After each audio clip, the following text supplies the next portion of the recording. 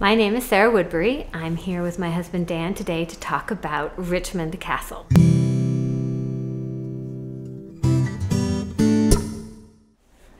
Richmond Castle was initially called Richmond, which means strong hill.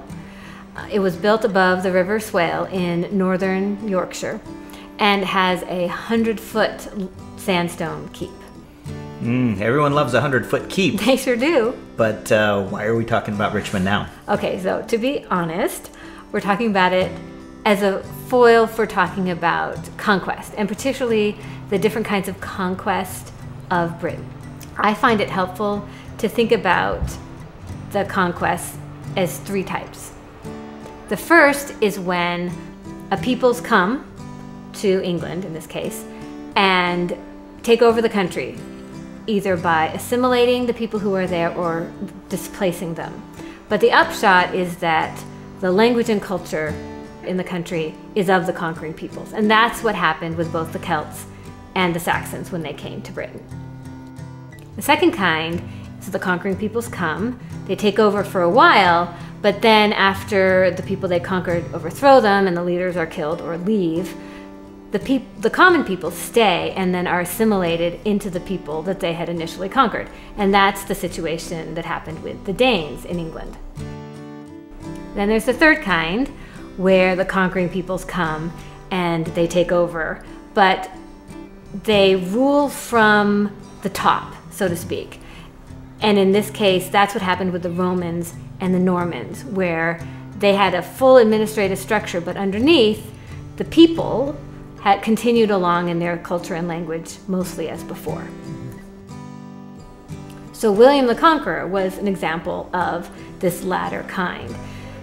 When he came, he brought his army and his nobles and began taking over England. He was crowned king in 1066 and then began spreading out. The Saxon noblemen, those that survived, had bowed to him, but that did not mean that the common people were on board with their new king. So he had to take the country by force. Richmond Castle is an example of how he did that, the mechanism by which he did that.